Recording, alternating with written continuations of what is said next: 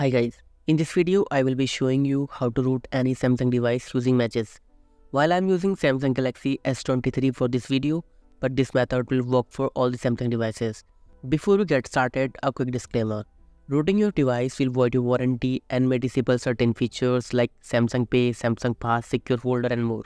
Additionally, once you unlock the bootloader and root your device, you might encounter issues with the app that rely on lock security.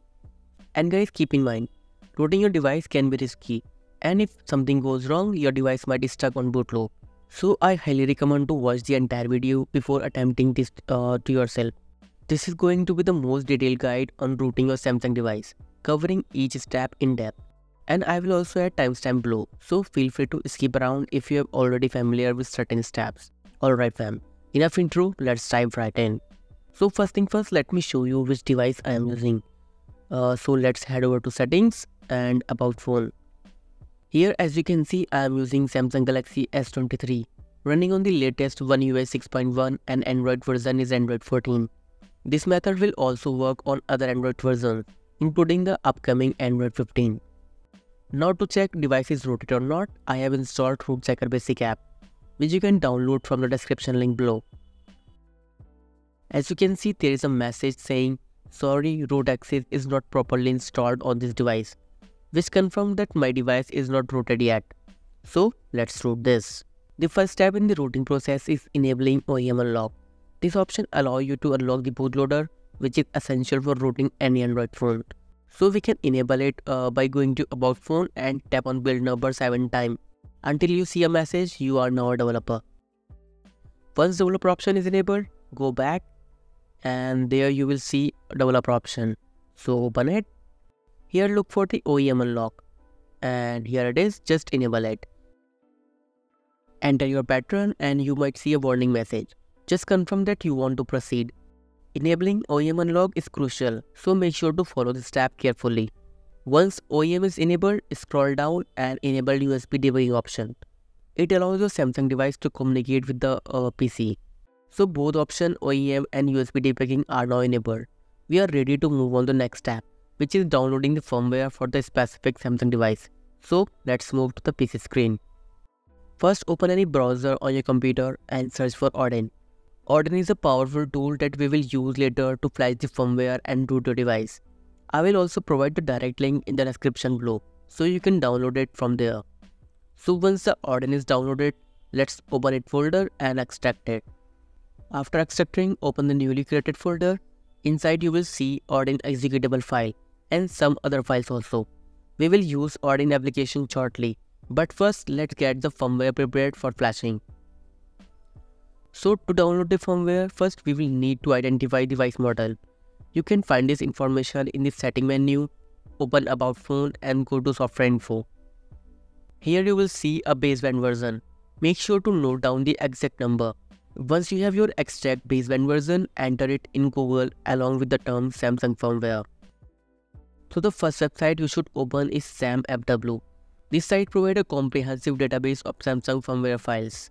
Make sure to download a firmware version that matches your device baseband version. There is no room for mistake here, as flashing the wrong firmware could break your phone and leave it stuck on Samsung logo. So downloading the correct firmware is important. Once you find the right firmware, download it. Be patient as this file can be quite large. The firmware size can vary device to device. For example, the firmware size for my Galaxy S23 is about 13 GB. So ensure you have a stable and fast internet connection to avoid interruption. Firmware is not downloading, but since I have already downloaded it, I am going to cancel this process. And here is the same firmware that I downloaded it earlier. Once the firmware is downloaded, we need to extract it first. So let me quickly extract it. After the extraction is complete, you will see several files in the folder, including BP, BL, CP and CSV files. Now connect your phone with the PC and copy this CP file and paste into your Samsung device.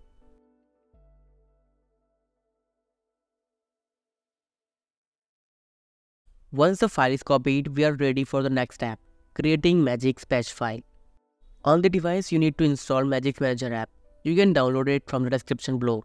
Once it is installed, open it and here tap on install button and then click on select and patch a file. Now navigate to the location where you pasted CP file. Here it is. Select it and click on Let's Go. Magisk will now begin the patching process. This process might take 5 to 6 minutes, so please be patient and wait for it to finish. After approximately 15 minutes, our patch file has been successfully created and saved to the download folder. Let's confirm this by opening in File Manager. And there you go. You should see the file named something like Magisk-patched.tar. Now connect your phone with the PC and transfer this patch file to your PC. So let me quickly move it.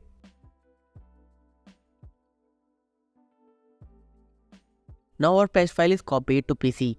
We will use this in Odin later. Now it's time to move on to step 3, which is unlocking the Samsung bootloader. To unlock the Samsung bootloader, we need to prepare the device first.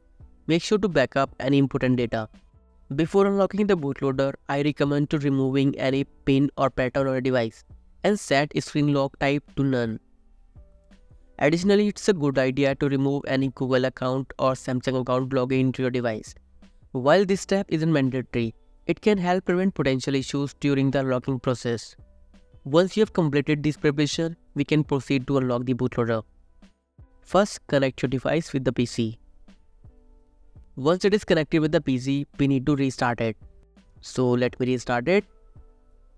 And once the Samsung logo disappears, press and hold volume up and volume down button simultaneously. Now release the button when you see a warning about custom OS appear. Now we need to press and hold volume up button for a few seconds and the bootloader unlocking wizard will begin.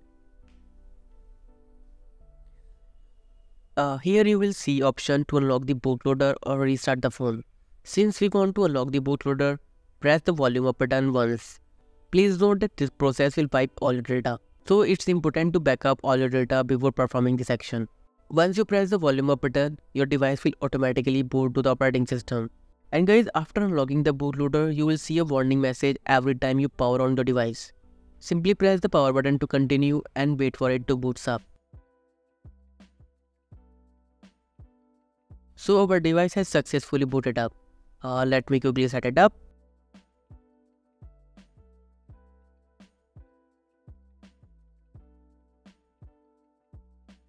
Now that our device is up and running, let's confirm if the bootloader is unlocked or not.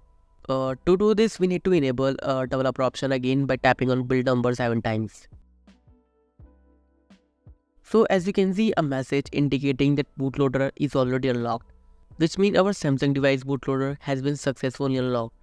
Now scroll down and enable the USB debugging option. With that done, we are ready for the next step, which is flashing the Magisk-patched file using Odin. First, we need to connect your phone with the PC. Now we need to boot our device into the download mode. So to boot it, simply press volume up and volume down button just like we did earlier. This time we need to press volume up button once to boot into download mode. Now our device is successfully booted into download mode. Here you will see FRP lock is off and OEM lock is also off. If you see this message, then we are good to go. So let's move to the PC screen. Now on your PC, open Odin. Once the Odin is open, you will see a message indicating that your device is connected. Guys, let me move this Magisk-patched file to the firmware folder for easy access. Now in Odin, click on the AP button and select the Magisk-patched file.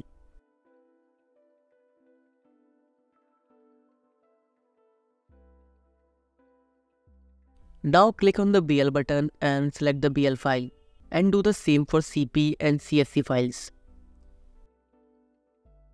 Guys, for the CSC option, make sure to select CSC file, not the home CSC, since we are rooting our device for the first time.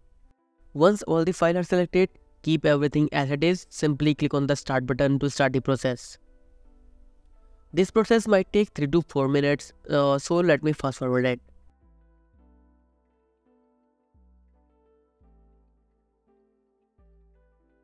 Now guys, as you can see, we have received a pass message in Odin, which means all the files have successfully flashed and our device is restarted automatically. If you encounter any error, please let me know in the comments. Once you flash this, you might see a warning message saying that this is not official software. You can simply ignore it and wait for the device to boot up. In some cases, your device might boot into the recovery mode. If that happens, simply use the volume button and format the device and restart it.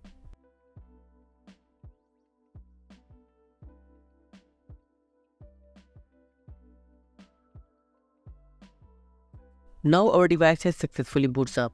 You will notice that Magisk is pre-installed on our device, which is clear indication of root access.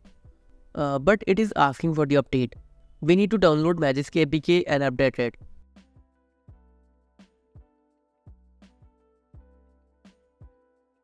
Now that Magisk is updated, let's open it.